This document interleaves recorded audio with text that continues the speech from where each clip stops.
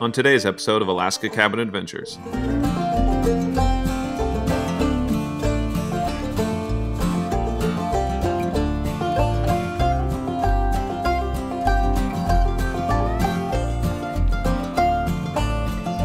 Welcome back to Alaska Cabin Adventures, everybody. Today is day one of building my new cabin. I couldn't be more excited about it. And the first thing that I'm gonna have to do is get this shed out of the way. That's gonna be the perfect spot for the guest cabin. And I wanna move it over there by the wood shed.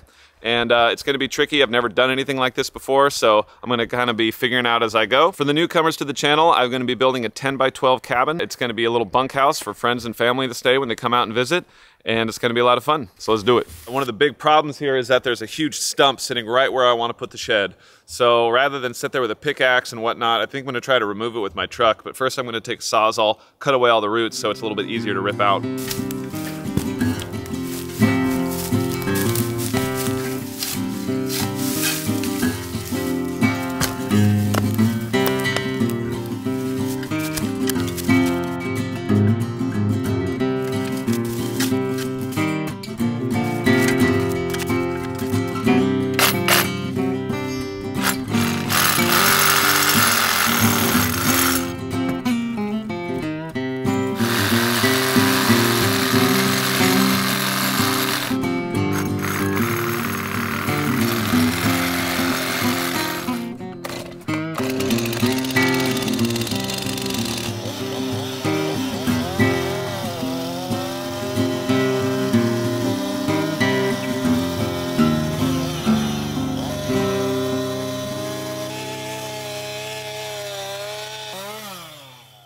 All right, well, like so many things, I've never done this before. A little bit dangerous, but I feel pretty good about what I'm doing. So anyway, we're gonna give it a try and see what happens.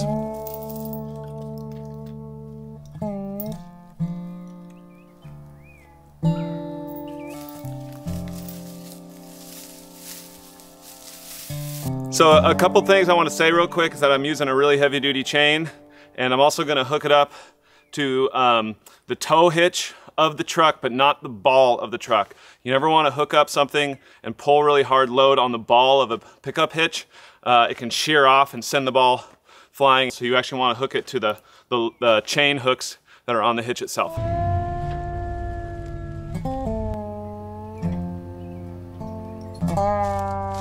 Here goes nothing.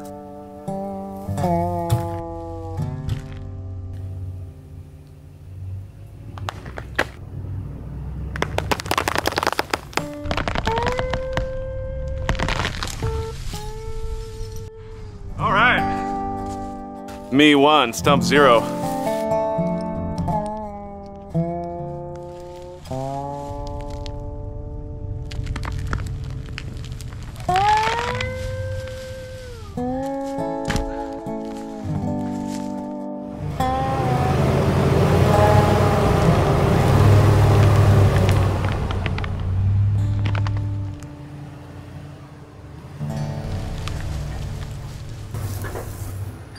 That piece took a little bit more convincing. All right, well, that stump removal went better than expected, so it's time to move on to the next step, which is going to be another daunting task for someone like me, and that's going to be removing this big cottonwood tree right here. That cottonwood already has a pretty good lean on it, and I don't want to be putting my shed right up next to a tree that's already leaning and one day will need to be cut down, so I'm going to get rid of it, then probably use the truck again to rip out the stump. This is probably one of the biggest trees I've ever tried to cut down. The catch is when a tree is leaning one way and you're trying to get it to fall another way, it definitely is, well, tricky. Well, I've said it before and I'll say it again. Chainsaws are the most dangerous tool in the shed. I got Kevlar chaps on. I'm gonna wear ear protection. I'm gonna wear my eye protection. I'm gonna wear gloves. And I'm gonna take it slow and just make sure I don't mess myself up. All right, so here's the tree. And you can see from back here, it's got a real good left lean.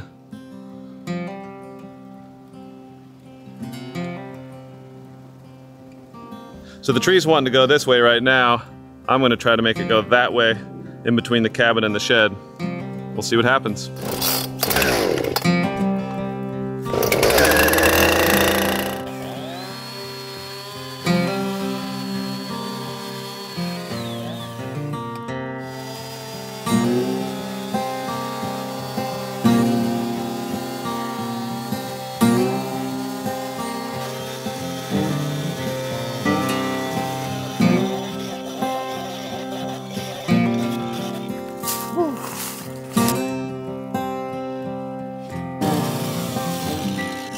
I don't know, I'll admit I'm really nervous.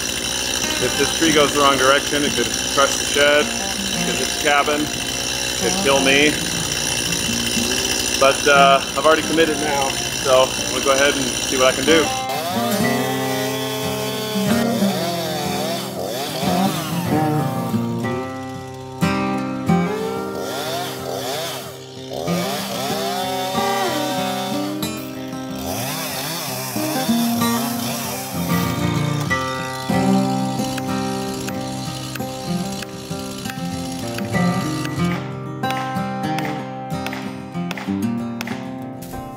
This is terrifying.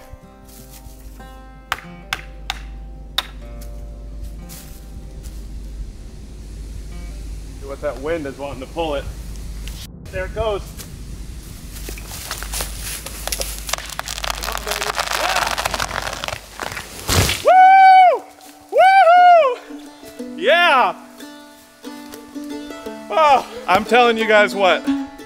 The wind has been blowing this direction all day.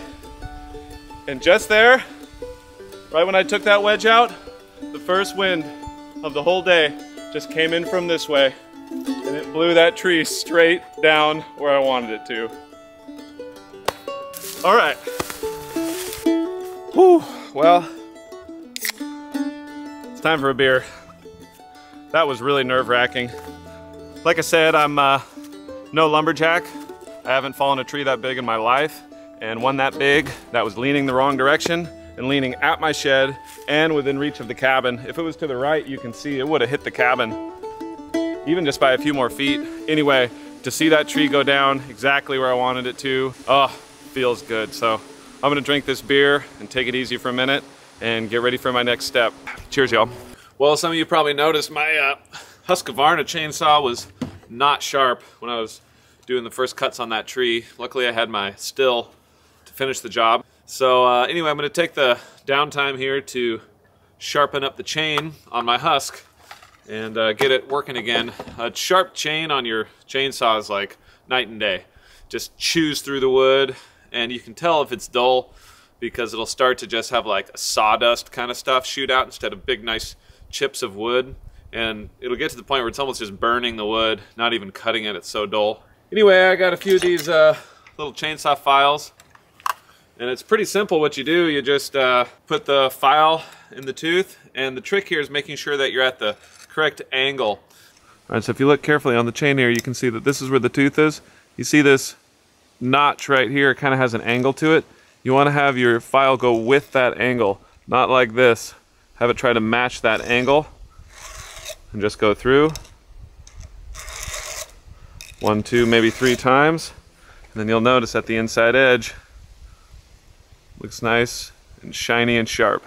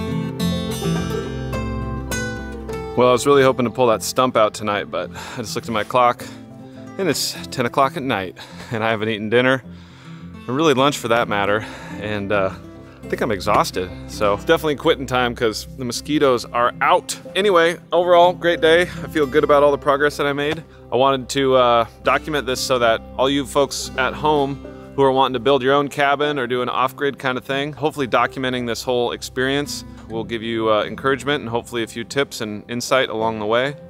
But more than anything, it's just about deciding you're gonna do something and then doing it.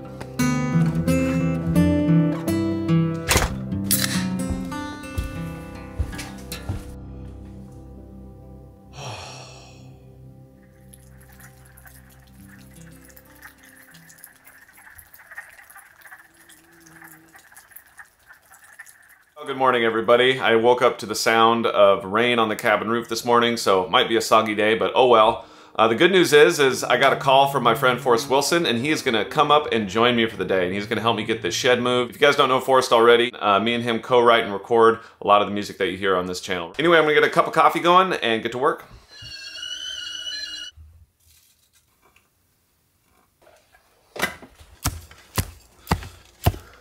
Well, look what the cat dragged in.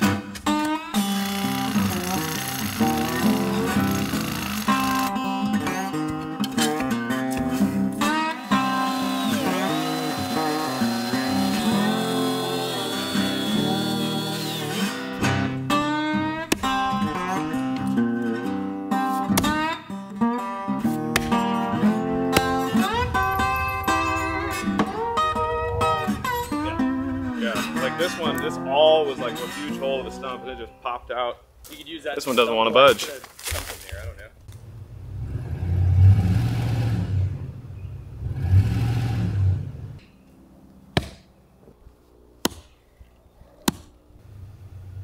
Get it. Yeah, there you go.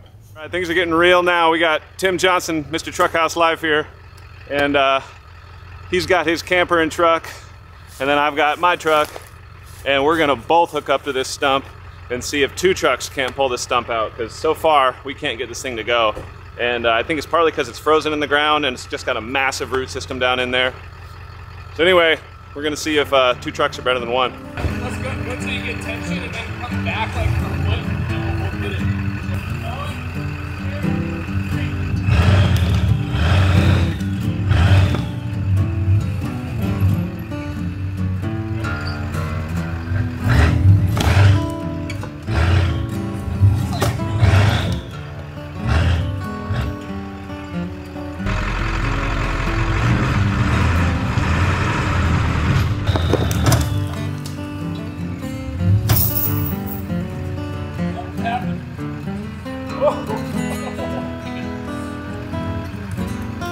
Oh yeah, I'm coming. She's coming. I'm going.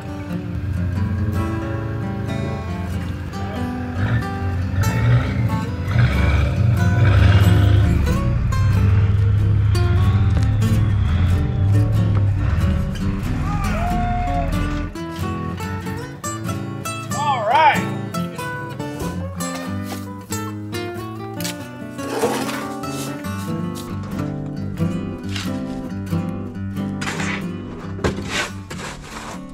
Quarter to 4, and that shed still hasn't moved. All right, so we're gonna use these posts as skids for the shed. So we'll jack the shed up and put them on this, and then that way we can slide it around.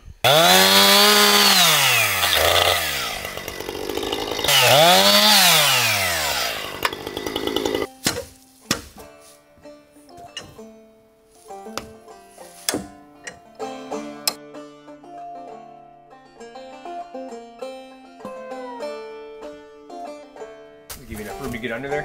We'll see.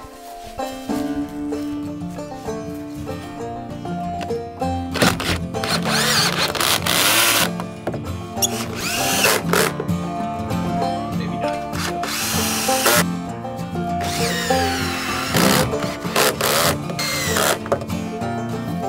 Okay.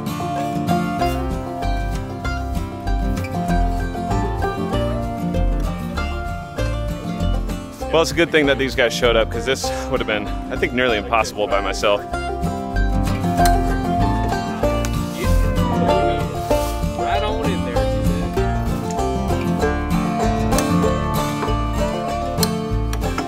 Yes. Okay, get that beam back through.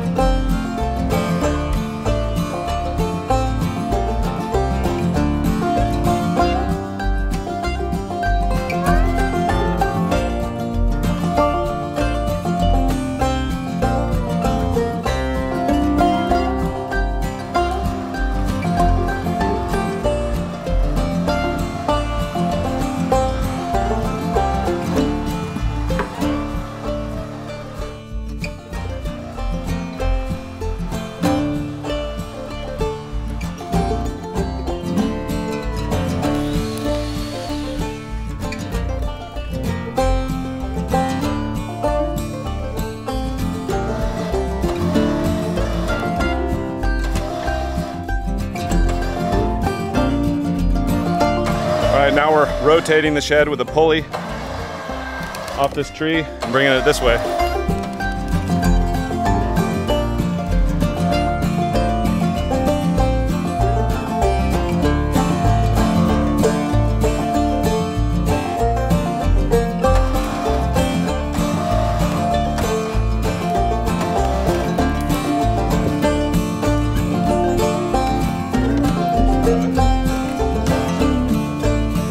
It's crazy.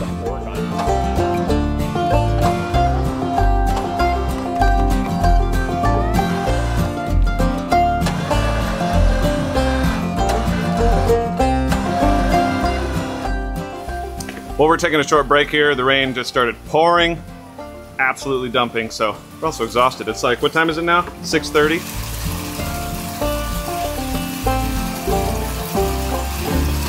The shed was there, and now it's there. It's gonna back it up a little bit closer to the woodshed, and we'll be good to go.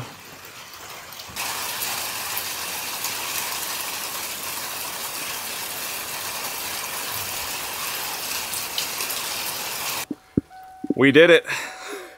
All right, now we just got to get this thing back onto the pier blocks that it was originally sitting on, so that hopefully won't be too hard. All right, so we've got the front of it lifted way up, and we're trying to get the pier blocks up underneath.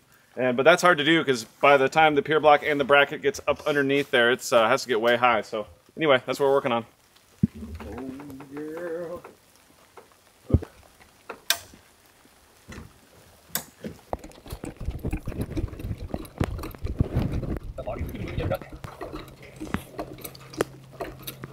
Nice. Nice.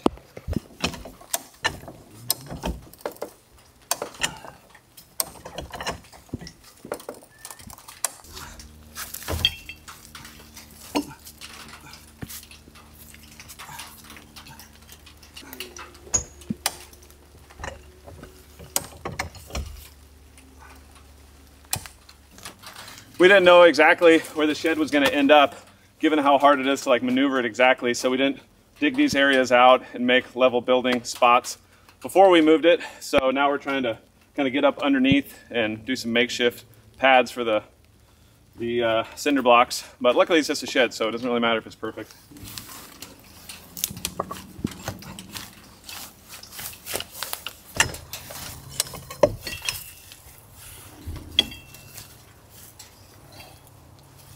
Nice.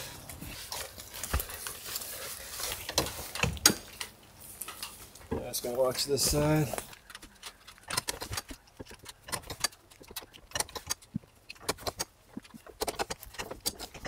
We got all 4 cinder blocks underneath with the brackets on the beams, and we're gonna check and see how level it is. I think it's gonna be pretty good.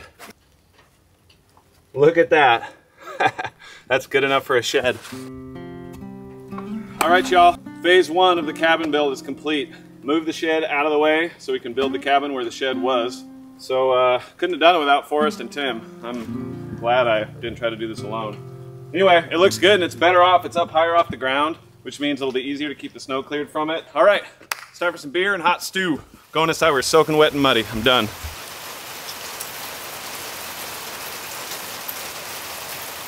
Well, that was an absolutely insane day. But I gotta say, it feels good to know that the shed is moved and the spot for building the new cabin is ready to go. I'll see you guys tomorrow.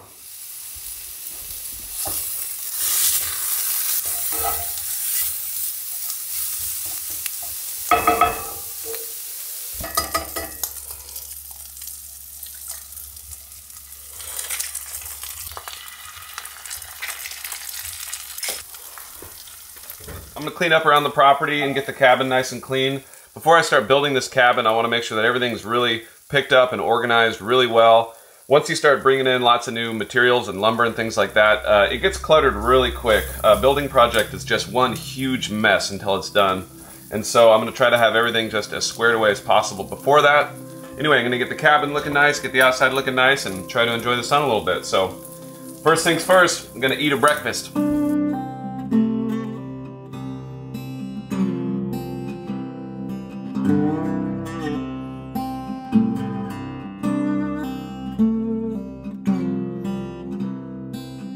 All right Alright guys, I spent the afternoon organizing my tool shed, and even though it might look like a mess, I actually know exactly where everything is, and it's all in places that I want it to be. Got my chainsaw and climbing equipment over there. I even went ahead and laid out all my tools, so that way I can just come grab what I need as I get building. And then I've got all my batteries under there. I'm gonna get a whole charging station set up, so I'm always got batteries on the charge while we're working. And here's all my bits and screws and tape and glue and things like that organized.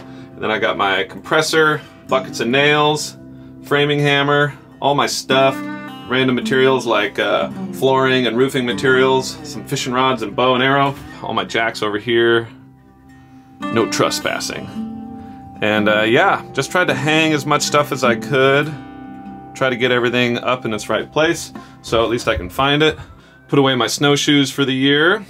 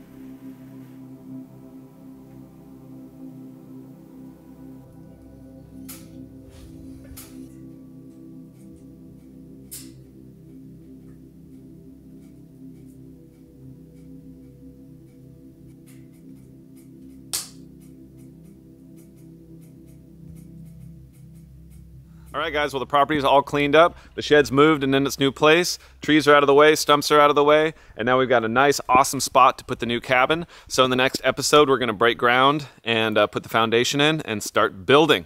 I'm really excited. If you guys haven't already subscribed to the channel, please do. It's going to be a really fun summer of building projects. Anyway, I think I got a nice cleanly start to everything. Everything feels right and put away, so I'm going to go into town and start buying some lumber, and I'll see you guys on the next episode of Alaska Cabin Adventures.